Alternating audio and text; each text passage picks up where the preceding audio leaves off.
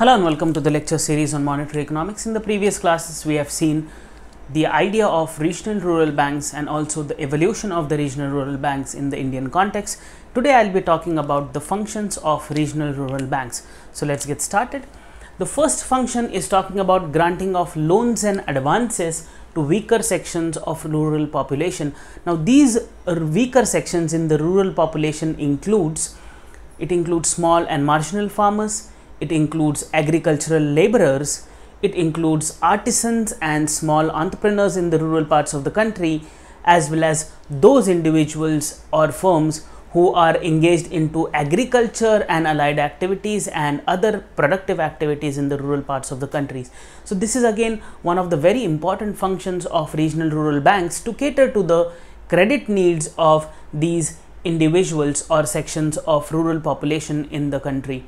So this is the first point of function when I'm talking about regional rural banks in the Indian context. Let us now move to the next question, which is talking about granting of loans and advances to cooperative societies. Now these cooperative societies can be in the form of marketing societies, or they can be in the form of agricultural processing societies, or they can be in the form of cooperative farming societies, or it can be in the form of primary agricultural credit societies, which is again an important part of the cooperative banking structure, which is the grassroots level, which is operating at the grassroots level in the rural parts of the countries, and various other organizations which are related to agriculture and its allied activities. So again, the regional rural banks are also catering to the needs of credit from this perspective, which is towards the cooperative societies in different forms and shapes. So this is again an important point of function of the regional rural banks, to be very precise. I hope these 2 points are pretty much clear. Let us now move to the next point, which is talking about taking banking to the doorsteps. Now you can take banking to the doorsteps of rural masses, and particularly you are going to take these banking services to the unbanked sectors in rural parts of the country.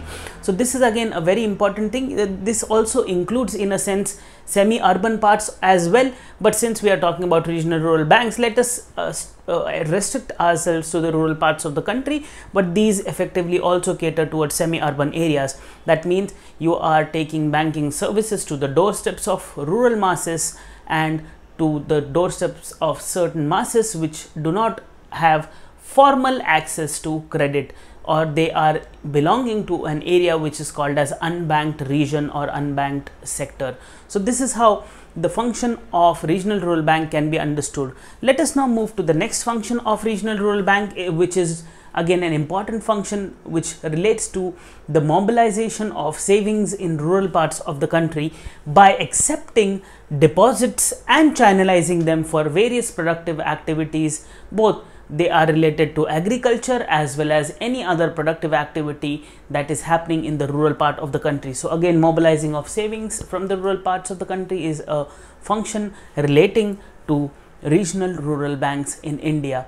So I hope this point is pretty much clear. Let us now move to the next point, which is talking about to create a channel for free flow. Here I am talking about free flow of credit from the urban parts. Now this is very important, free flow of credit from urban parts of the country towards rural parts of the country. So again, in a sense, the regional rural bank is again following or creating some space or making sure as a function that the credit from the rural parts of the country or the surplus from the rural parts of the country is channelized towards the urban parts of the country in a free manner. So this is how again an important function is rendered by regional rural banks in the Indian contexts. Let us now move to the next function, which is talking about employment opportunities, and it goes like this: to generate employment opportunities in rural areas. Now what the regional rural banks are doing, they are also helping generate employment opportunities in the rural parts of the country. This is happening explicitly as well as implicitly, that means directly as well as indirectly. And directly in the sense that the bank itself will take up or suck up the educated youth, as well as indirectly, meaning thereby this bank will give funds or credit to an institution which is already operating in the rural parts, it will start expanding its business and therefore employ more individuals from the rural parts of the country. So this is how you can see that regional rural banks are generating employment both directly as well as indirectly. So I hope this point is pretty much clear. Let us now move to the last point, which is talking about the functions of the regional rural banks in the Indian context. Now what is happening is, this makes sure the regional rural banks, meaning thereby it makes sure that the cost of supplying credit to the rural areas goes down, meaning thereby both it is cheap in terms of the rate of interest which is being charged, and also it is coming from an institutional source, meaning thereby from a formal source, and as a result of that the supplying cost of credit to the populace is going to go down.